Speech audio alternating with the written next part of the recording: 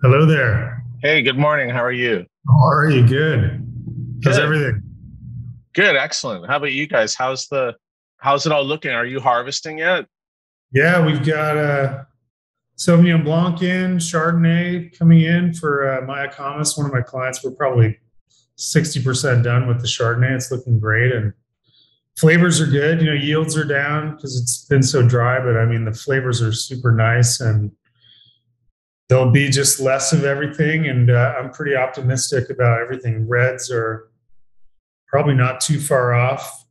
Got some Merlot and Malbec out there that's tasting good. I went out in a vineyard this morning, just kind of, I'm at that moment where I don't want to trick myself into picking too early, but at the same time, it's tasting good. So yeah. So that's really great because all the news about the droughts and that's just fantastic.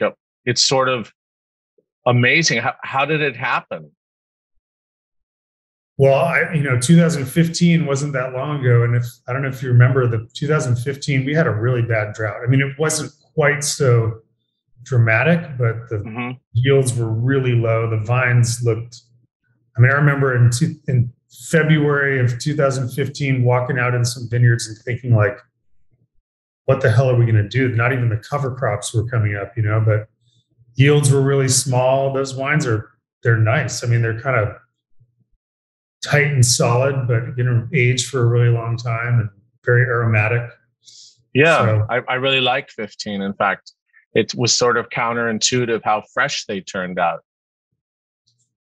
Agreed. Yeah. And so not a lot of it, but some really nice wines. And we harvested very early in 2015. And that's what I've got everybody like ready to go because, we'll be picking, I would bet you we'll pick some reds.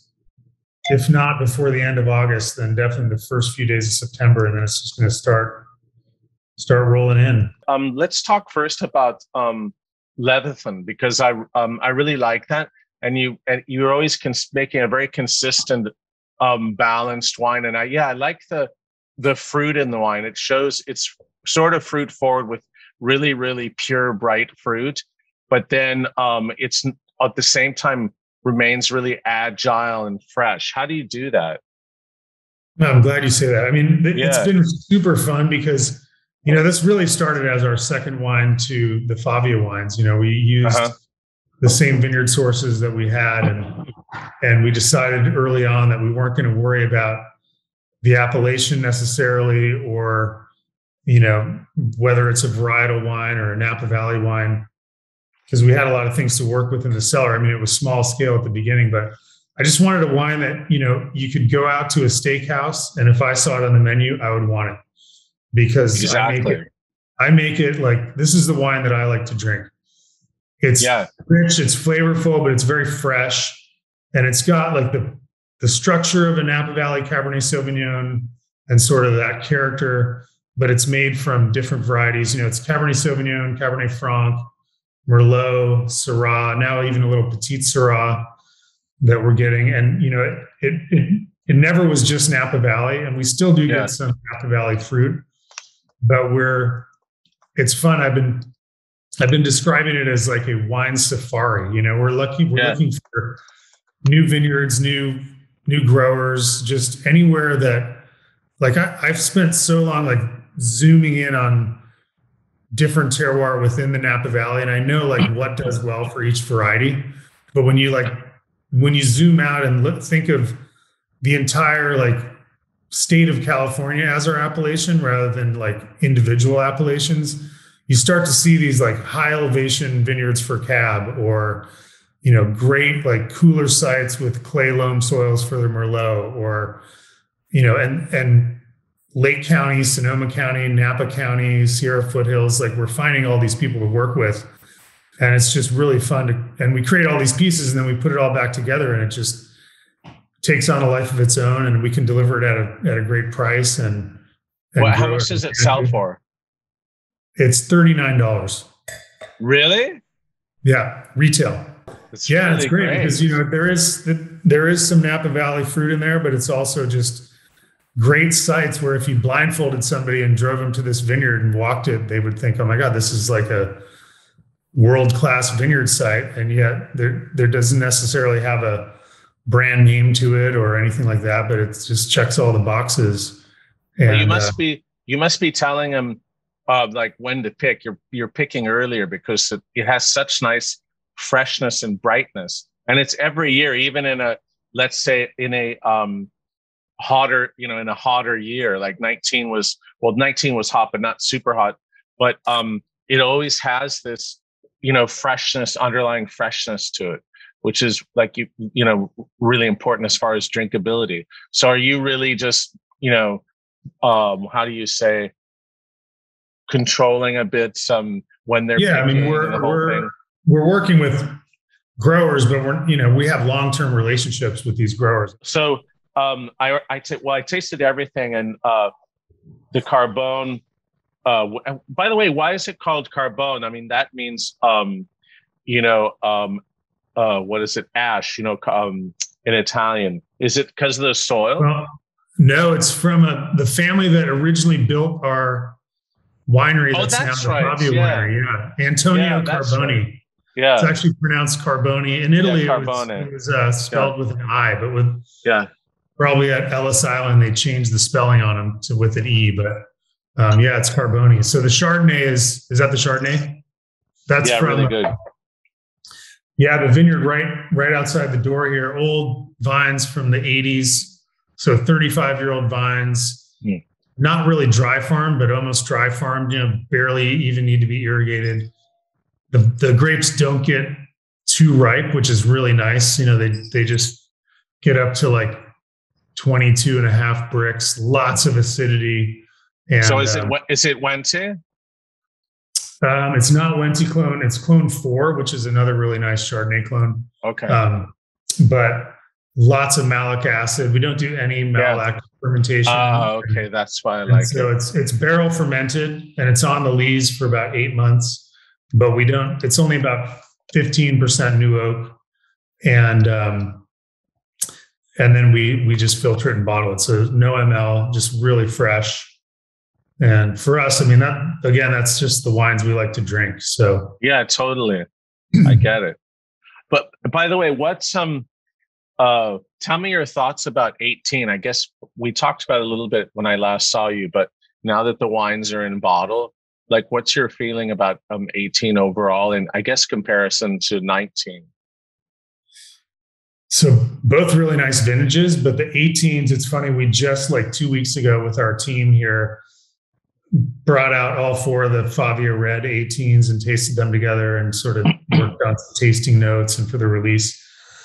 And I have to say, they're just so dynamic, I guess is a word you would use. I mean, we always talk about the wines and how each wine is different from one another and what's special about the different appellations. And I swear you could like talk about the wines to someone and then give them all 4 of the wines blind, and they would sort them because they just taste exactly like each of the vineyards like delivers every year, but with sort of the intensity and it's like high resolution. You know what I mean? They're very generous, but they're also just like high energy. Like both of the Cabernet Franc blends are just very aromatic and floral, and lots of savory tones, mouth-watering tones.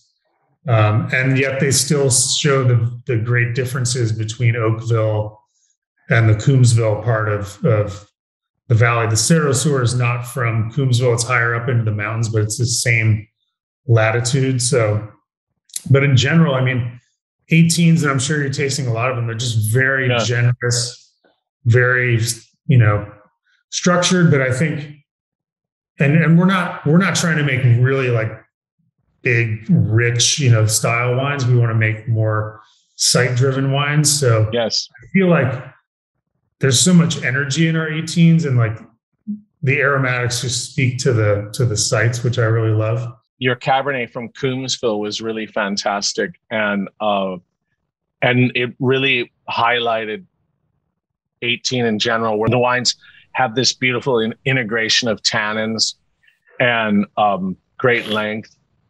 And they're really, you could almost drink them now, but they'll age really well. That was the whole thing about 18 in general for me, was just that incredible balance to the wines. Maybe 16 has more, well, it has more structure and intensity, but I keep on, the 18s just are so gorgeous. So, that's, if that could be the model for Napa, that would just be, a new benchmark, I think. Oh, I agree. Yeah, I like the comparison to 16 because 16 is so powerful and rich, and so 18 I think it's got the density, but it's got more energy. Like there's there's higher notes, there's more sort of treble clef, like more detail. That's what I said the other day when we were tasting as a team. Like I find a lot of detail on the wines. Like you can get into the real nuances that I think that's great because they still have the power of Napa Valley that I love, but with a lot of just fine grained detail. And what were the alcohols were slightly lower in general in 18, a little lower than 16 and 17, yeah. And how are you finding your 19s now when you taste them and thinking about the vintage? So 19, I would say it's a similar character to 18. It's not maybe as broad shouldered and dense, but it's very, they're very dark. They're very aromatic. They're very balanced. I love the wines. And the great thing about 19 is that every time I taste them, I like them more and more. And so, everything got bottled in the last couple months. And so the last tastings, like the last finalizing of the blends and stuff, I just seem to like them more and more, which I think is that's another good sign, when there's a little bit more riper fruit character in the 19s, right? A little bit like just a tiny bit more fruity. Yeah, maybe a little more like red fruited as opposed to the black fruited. Yeah, 18's got more black character. 19's a little more red toned, but still, dense and really nice. So, when you're drinking with friends or with customers, the 18s, what do they like? What's the sort of a response from people? It's funny. We just literally in the past couple of days started opening the wines for people, and people are pretty excited about them, which is great. Yeah, because these wines just got pulled out of the cellar to start showing to people. So it's been a great reaction so far. Because I was wondering but maybe it's less the case now. But for people that used to drink, let's say the old school Napa wines, and not just your wines, but 18 in general, and so many wines from Napa now, that you taste them and they're not these big blockbuster things anymore. And so it's interesting when I talk to winemakers, I quite often ask them that, and hardly anyone's ever said, "Oh yeah, they really they miss that big style." Oh yeah, I mean, I think there's definitely a movement back towards more balance, which we can still do power and balance, right? I mean, you taste wines across the decades from Napa, they always have plenty of power and concentration.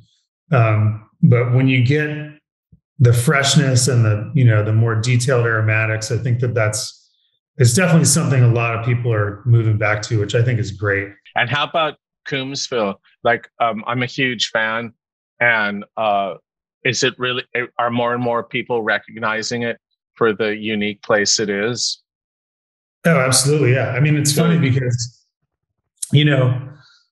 we've been out here for 15 years. So 2005 was our first vintage making Coombsville wines, but it didn't have an appellation then, right? So we blended that. So we have the Coombsville Cab and the Oakville Cab.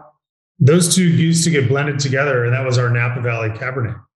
Oh, okay. And so it wasn't until 2013 when I was like, hey, we should highlight these two areas. Let's do two different wines. And it's really cool to show them side by side, right? Because for me, they're so different. I can see them. I could see them together. That it would actually, it might fight against one another. It's not. It wouldn't be 1 + 1 = 3. It's maybe 1 + 1 is 1.5 because they're very distinctly different in a really good way. So it's cool you did that.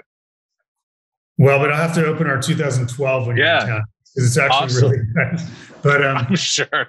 But anyway, like I would say, like Coombsville and Oakville, you wouldn't say, oh, the Oakville is up here and the Coombsville is down no, here. not at all. I think that they're right there. They're just so different. And so there's a lot of these little vineyards that used to get blended into people's Napa Valley Cabernet Sauvignon bottlings because there wasn't an appellation, right? I mean, and it was cheaper than fruits, Varela is a great example where that was a vineyard that a lot of people knew and they wanted the fruit from, and it would just find its way into these great bottles. And now it's a Coombsville wine.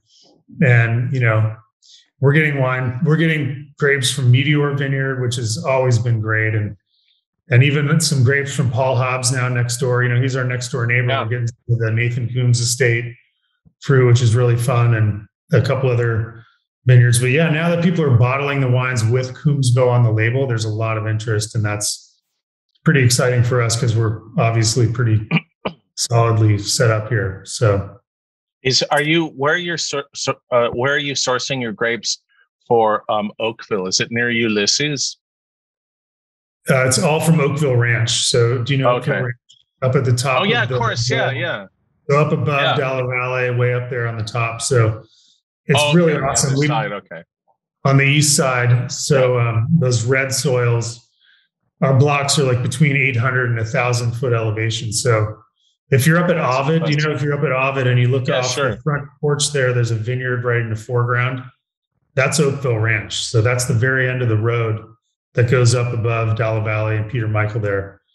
So we've been working with them since 2008 or 9, and great sites. Phil Katuri farms it. It's all organic. And great site.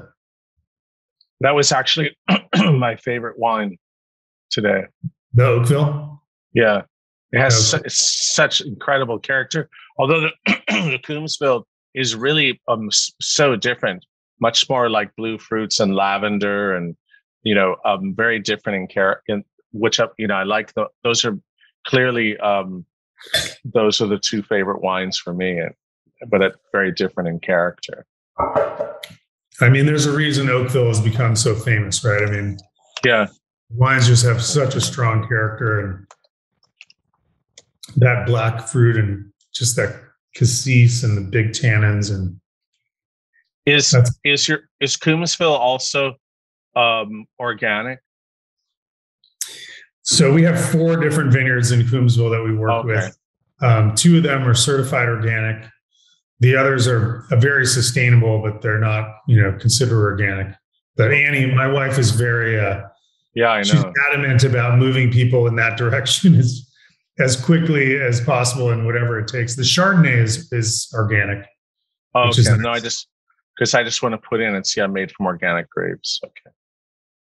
Yeah, the Chardonnay is organic. The Oakville wines are organic. The Coombsville is, sustainable / organic. All right. Well, listen, thanks for the interview. It's good to catch up. I look forward when we can catch back in, in person and have dinner or have I think last time we made some like Korean Mexican food or something, but that would be cool. Or if you can get out here. Excellent. Appreciate it. All right. Here it is. Okay, buddy. Have a good evening. All right. Have a great day. Yeah, I'm just starting. So it was a good start. Perfect. Okay, all right, buddy. Have a good one. All the best. Yeah, you too. Bye. Good luck with the harvest. Yep. Thank you.